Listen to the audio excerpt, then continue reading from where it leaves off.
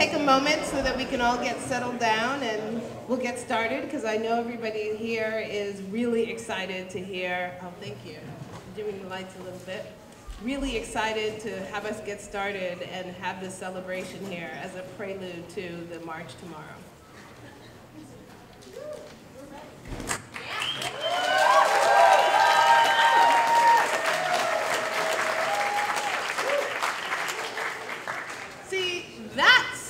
What I came for, right? So I'm Depass. I'm the Dean of the Milano School of International Affairs, Management and Urban Policy here at the New School, and we welcome you.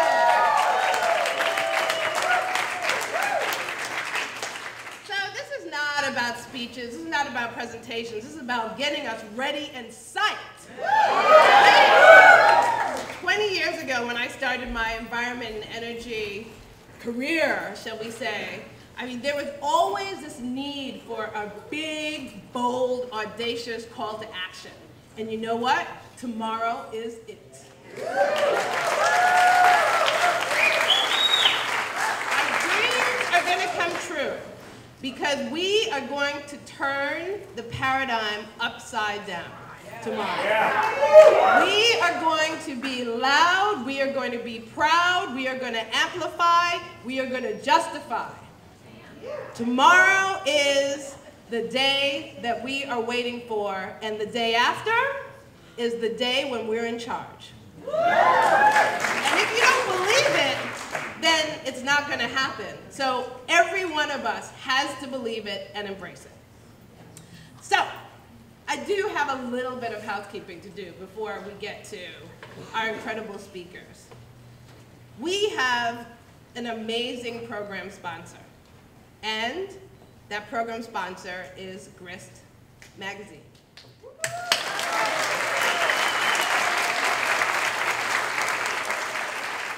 So I'm going to open up, before I tell you about some of the other sponsors, I'm just going to open up with a really short clip around Grist, just to sort of put you in the space and place. And I've been tasked to do some technology here, and let's hope it works. I'm just going to press a button. We all know the saying, when life gives you lemons, make lemonade, right? But what about when life gives you lemons, oil spills, toxic products, filthy politicians, and the looming climate apocalypse? At Grist, we serve green news with a load of smarts and a splash of sass. You'll be stirred, not shaken. We know this stuff is serious. After all, we are standing at the edge of the void, the brink of total annihilation, powerless as the planet cooks and we all meet our fiery ends. But we also know that lively voices, inspiring stories, and funny headlines are what get people to look, listen, and help turn this planetary ship around. The occasional fuzzy-wuzzy baby animal video helps too. So cute. We've had a lot of laughs. But we've also inspired tons of people to get off their butts and take action. From shopping differently to starting urban gardens, to pushing for better transportation options, to demanding change from the suits in charge. We've made real progress happen, from the halls of Congress to the hills of Hollywood. But there's so much more to do. And one thing missing. You. Yeah, that's right, you. Want to impress people with your astonishing knowledge of current events? Want to save money at home and make your community stronger and help the planet avoid total catastrophe? Grist is the place. Welcome. No Birkenstocks required. Grist. Read it, share it, love it, support it.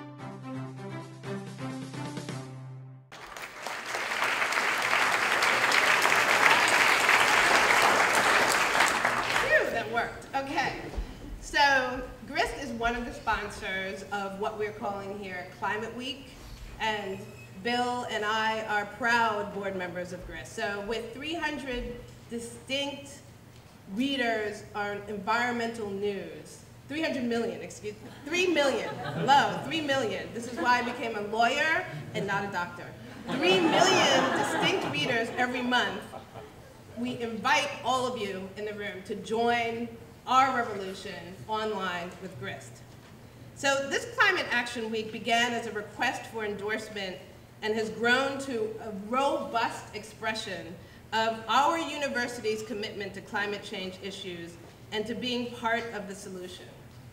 In May, Bill McKibben issued a striking call to arms in Rolling Stones magazine inviting all the world to come to New York City ahead of the UN climate talks, September 23rd. The New School, we heeded that call to action.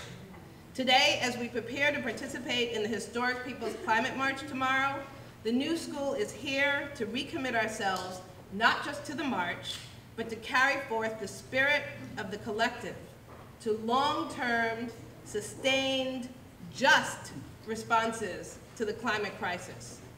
Through our interdisciplinary research that helps shape and inform decision-making and scholarship, our students' passionate involvement, our collaborations with communities and organizations on the front lines, the New School stands ready to continue to be a force for change and solidarity for climate justice.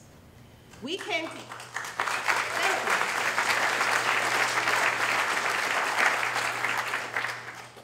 together, a small band of us, colleagues from the Environmental Policy and Sustainability Management Program at Milano, colleagues from the New School for Public Engagement here at the New School, colleagues from the Sustainability Club, colleagues from Tishman Center for Environment and Design and Grist, and worked with 350.org, the Climate Justice Alliance, and many partners that are here that are making up this march to be able to put on what we call Climate Week. And we're just in the middle of it. So come along for the ride. So my job and distinct pleasure first is to introduce Chip Giller. So you saw a clip, really exciting, really funny. It's, it's news with a sense of humor because you know what? Sometimes you gotta laugh about the energy and environment news or you might cry. So as a sponsor, Grist has been covering all sorts of activities around Climate Week and leading up to the Climate March. Their coverage of climate issues and the environment generally, as I said, is done with a blend of humor and insight that inspires broad action and awareness of issues, and it can sometimes feel, we know, overwhelming and complex, but Grist breaks it down for us. Chip founded Grist in 1999 to lighten up the movement, known for taking itself very seriously. Chip thought about these issues when he was in college, and for all of my colleagues out there and students, I want you to really think about the fact that you don't have to wait to make change. You can start it right now, from today.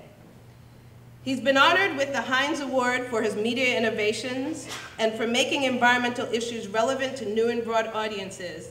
And he's been named a Time Magazine Hero of the Environment. Chip has been featured in such outlets as Vanity Fair, Newsweek, Outside, and has appeared on broadcast programs, including The Today Show and PBS's Now.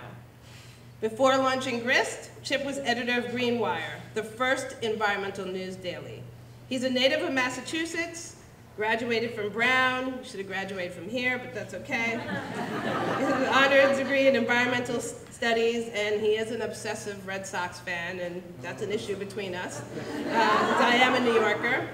When Chip's not pondering the future of online environmental journalism, he likes to spend his time with his wonderful wife, Jenny, and his adorable kids, Ellis and Sebastian, at their home in Vashon Island in Seattle. So he came a little way. But many of you out there came a little way too. When I was walking down the street, I met a fantastic couple who was here from Texas and had brought their banner that they asked me to sign and asked Bill to sign, and people have been signing it ever since the COP when they were there, and they've been carrying it around. So I salute you guys. I also salute why I am doing this and why I'm committed to climate change. My son, Alexander, he's 2, he's running around somewhere out there, I'm sure, with my husband, Joshua. But it is about the next generation. And I have done a lot of work with indigenous communities, and they've taught me and helped me understand about the 7 generations that come behind us and how we have got to leave the earth in a better space for them.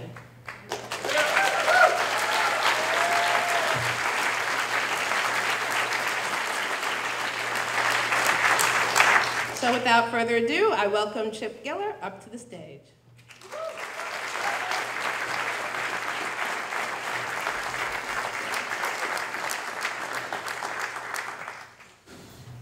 Thanks, Michelle, and thank you guys all for turning out.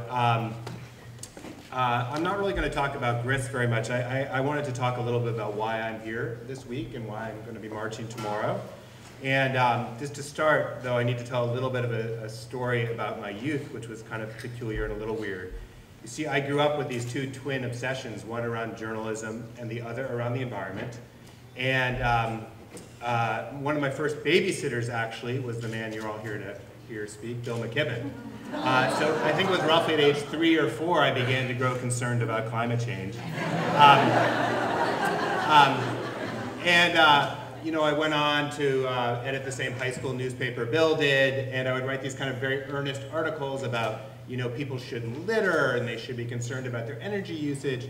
Then I went to Brown, as Michelle said, and I would do these things on campus, like I would mount personal protests, where I carried in a clear plastic bag for an entire week all the trash I'd produced that week. And I'd kind of trudge around campus and I'd expect like everyone to rebel and rise up against the consumer system. And instead, it was a rather lonely one-person protest and wasn't really that great for the dating scene. So, you know, I just began to observe through my personal experience that we needed a broader tent and more people on board, and maybe we need to think about new ways to communicate about environmental issues. So I started Grist now a long time ago, 15 years ago, really to re-envision what the movement could be, to reimagine what the people who were attached to and fighting for environmental progress, who they were. And as Michelle said, we've had some degree of success for reaching a couple million different folks a month. But it's really, in large part, thanks to Bill McKibben's work, I think that we've shown so much progress. And just a couple words about Bill. I mean, Bill was really born with the brains and the brawn and the habits of a journalist and a thinker. And through his work, I mean, when he was a young man, he wrote The End of Nature, which is really the first book about climate change for a broad audience. It filled an entire issue of The New Yorker. And he's gone on to produce many, many other books and to deepen thinking on these issues. But what Bill's done over the last 7 or 8 years is really transform himself from a journalist and someone who's sort of observing on the sidelines into an organizer, because he's really recognized that what we need are more bodies out there, more people out there. So I just wanted to thank him for the inspiration he's provided to me, the inspiration he's provided to the whole movement. And I'm just excited to be here, and I'm excited to be marching with y'all tomorrow. There's so much more work to be done, but I feel like we know what the solutions are. Casey Golden here is some climate solutions. I mean, the solutions are clear. We can have a clean energy revolution. We just need to be fighting for it. We need to be showing up. And so that's what tomorrow is about. I think tomorrow is about hope and fellowship. And I'm just excited not to be just protesting as a group of one tomorrow, but marching with everyone, tens of thousands of people. So Bill, why don't you come on up?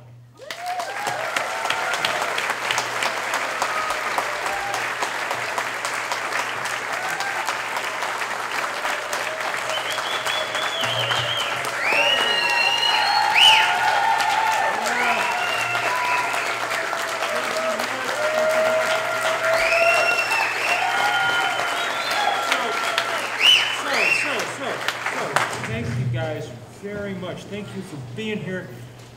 Many thanks to Michelle and to Chip for bringing us Grist every day, the kind of daily digest of the actual real world. I always, you know, I was thinking last week when I looked at every newspaper I looked at, every website, they were live blogging the launch of the iPhone 6.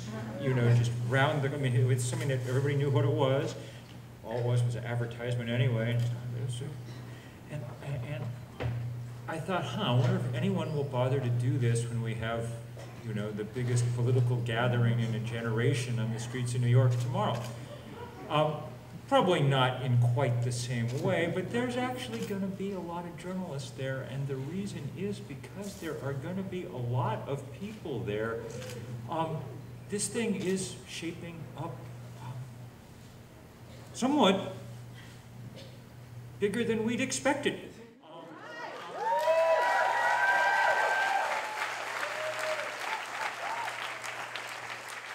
There are at least 500 buses on the way.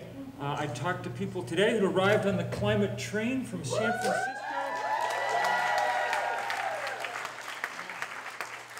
We just met our Texan marchers who arrived. It's beautiful. We've been hoping we were going to have 100,000 people if all went well, and it's clear we're going to have twice that and maybe more. It's going to be a remarkable day, and the new school will be a big part of it. You guys have been very gracious hosts as for all of us who are arriving here and letting us use this place, and your students doing a remarkable job of gathering the spirit that's required. It's our pleasure. Now, I gotta say, I had next to nothing to do with organizing this march, which is a good thing. It's a good thing in part because it would be even more chaotic than it's going to be if I was actually organizing it. And it's a good thing because there's now lots of people doing this kind of stuff. I was thinking today about the day 8 years ago, this month, when we organized the first, this one actually did help organize really, first march across Vermont for 5 days. Vermont's where I live. For 5 days, you know, we slept in farm fields and stuff at night. And when we got to Burlington, there were 1,000 people marching, which actually in Vermont's actually a lot of people. And it turned out, it said in the newspaper the next day, that this was the largest march about climate change that had yet taken place in the United States.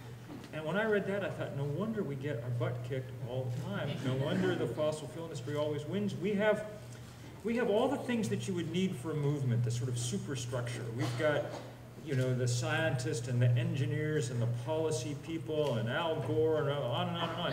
The only part of the movement that we forgot was the movement part.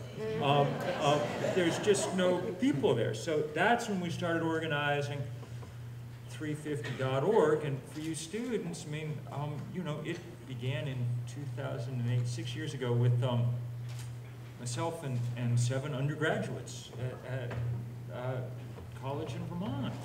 So just same as y'all, and because there are so many people, not because we're great organizers, because there's so many people around the world who want to be doing something about this, things have grown rapidly, as they need to. There'll be 200 times as many people as there were in that march across Vermont out on Sunday, and we're going to need more yet after that. Movements have to move and grow. That's how they work. The point is, well, one point is, we really shouldn't in some way have to go march, I guess. I mean, in a reasonable civilization, when the scientists of the world unanimously said the worst thing that ever happened is happening, our political leaders would have said, okay, perhaps our job description includes doing something about that. But they didn't say that. And it slowly dawned on some of us that it was time, that reason was not going to carry the day, that it was going to take more than reason, that having won the argument, we were also going to have to win the fight. And since we couldn't match the money of the fossil fuel industry, we were going to have to find another currency to work in. And the only one we could think of were the currencies of movements, passion and spirit and creativity and numbers. So it really matters that there are going to be a lot of people out there.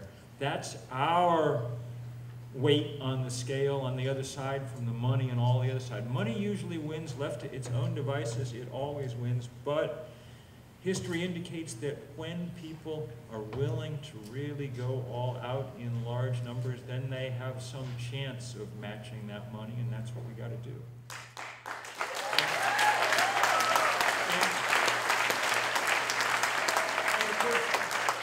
Of course, some people have been doing this a very long time, much longer than me. They wised up much earlier, and it's been a great pleasure to sort of be working with them all the way through. When we're done here, there's going to be a remarkable panel from indigenous women in this continent. It's been one of the great privileges of the last few years for me to get to work more and more and more with indigenous communities who really, I mean, for instance, we've been fighting on this Keystone thing now for 3 years. About 3 years ago, almost to the week, that, you know, some of us were in jail for a while and things, when we kind of launched the national version of this fight. But that fight had been going on for years before, and had been led by Native North Americans on both sides of the border who were fighting for their land. And some of those people, Clayton Thomas Muller, I think, will be here in a little while, and others who just were, you know, been remarkable leaders and were the people that that I turned to when we wanted to get involved. And what a pleasure, and what a pleasure to see now this kind of broadening movement. One of the things we've tried to do at 350.org from the beginning is organize around the world. I'd always been told, you know, that environmentalism was something for rich white people to do. And that if you didn't know where your next meal was coming from, you wouldn't be an environmentalist, and on and on and on. When we did our first big day of action in 2009 around the world, we, somewhat to our surprise, managed to coordinate about 5,200 demonstrations in 181 countries on the same day. And as the pictures from those things poured in, it was clear to me within half an hour of watching, you know, 20 pictures a minute come in, that that old idea about who environmentalists were was just nonsense. Almost all the people we were working with are poor and black and brown and Asian and young, because that's what almost all the people in the world are.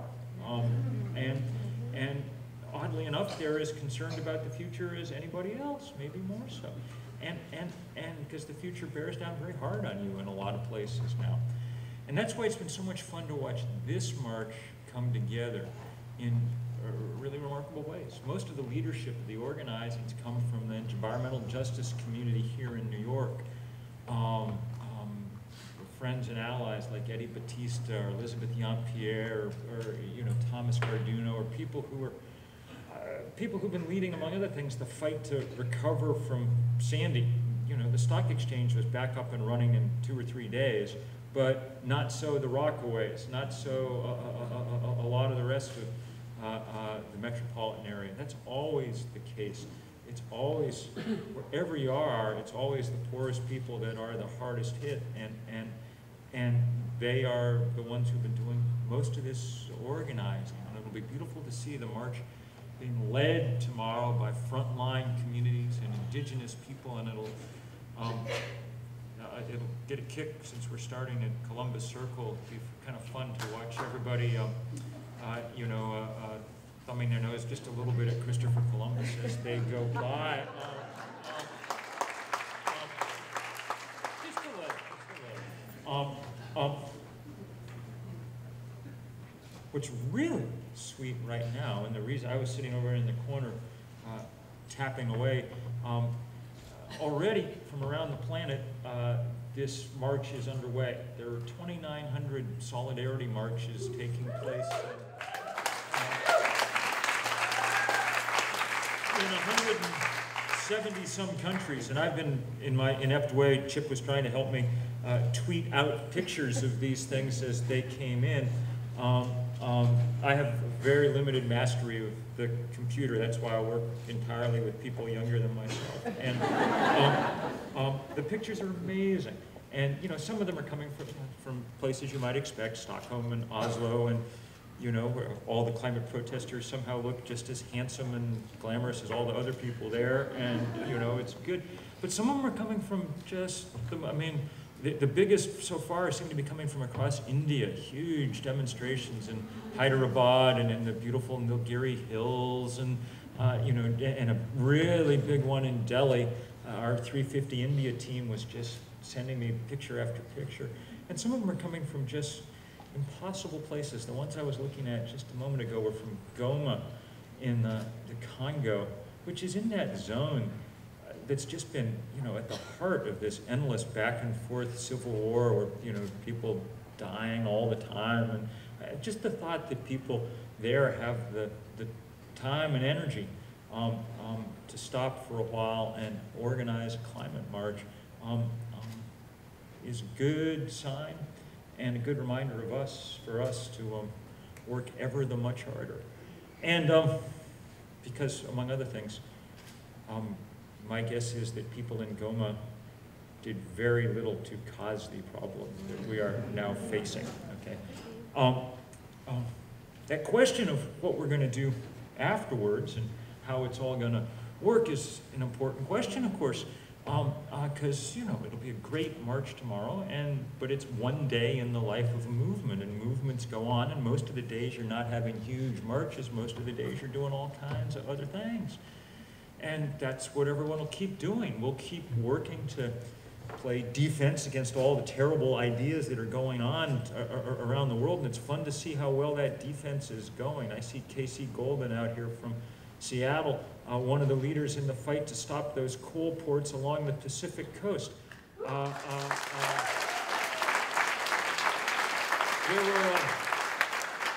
There were 6 of them proposed, yes, Casey, and we're 3 down. How many down? 4 down. 4 down. 4 down. And the other 2 are not going to get built. You know, it's really good to see all the fractivists here from all around the country, but all around the state of New York. They're winning too. I don't know if anybody any New Yorkers paid any attention to the election returns last week, but Andrew Cuomo, governor of New York, up against an unknown upstart opponent with $200,000 to her name, lost every county in the fracking districts of New York State. Politicians need to know, they need to know increasingly that they mess with us at their peril. They're scared of all that fossil fuel money. We need them a little scared of us, too. And that's what tomorrow's about. So many fights. Sometimes we're playing defense. Sometimes we're playing offense, which is what that divestment battle that's going on now all over the world is about trying to put these guys on their back heel. And it's been really exciting to watch how many places we're able to take on the fossil fuel industry. Some of them, you know, ones we'd expect. It didn't completely surprise me when, you know, Hampshire College or someplace divested, though I was incredibly happy for their leadership. It won't surprise me that I bet we'll hear soon that the New School has decided to divest its But it was a tremendous sign earlier this summer when the University of Dayton, biggest, I think, university in that radical state of Ohio and a Roman Catholic institution, announced total fossil fuel divestment of their $500 million endowment. That was really good news. Really good news when the World Council of Churches earlier this summer, representing 580 million Christians, announced that they were divesting. This kind of thing is happening now around the planet. Australia is probably leading the world now in divestment. Their operation down there is fantastic. Those are the kind of things and more that we're going to need to be doing over the next little while. Now, since I'm not really at all a great organizer, I'm a writer. I'm not good at. I shouldn't really be doing this sort of rally because the sort of like complete, roused, whatever thing is just I can't.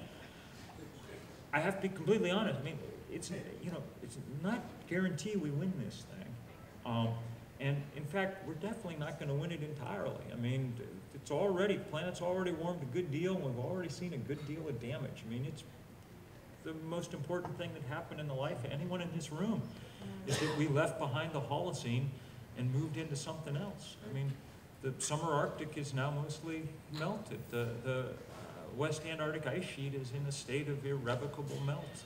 The ocean's already about 30% more acidic. We're not going back on any of that. We've increased the temperature a degree, and even if we do everything right, we're going to increase it 2 degrees Celsius, for almost 4 degrees Fahrenheit, and that'll be miserable. It's going to be a difficult century. The question is, will it be an impossible one? Because what we're on a trajectory right now is to raise the temperature 4 or 5 degrees Celsius, 8, 9 degrees Fahrenheit. If we do that, we don't get to have a civilization anymore. And that's the stakes. And then stakes have never been higher. I mean, it's probably useful that we think a little bit as we're out marching tomorrow just about what a privilege and what an obligation it is to get to be alive and aware at the moment when the biggest thing that ever happened was happening. And so we go on as best we can. And I, with ever more optimism, because the remarkable spread of this movement and its remarkable diversity. This is the first global movement for the first global crisis, and you guys right now are at its head. When we get to 1 o'clock, I think 1 o'clock tomorrow afternoon, first there's going to be a moment of silence for a couple of minutes, and we will remember all the people who have already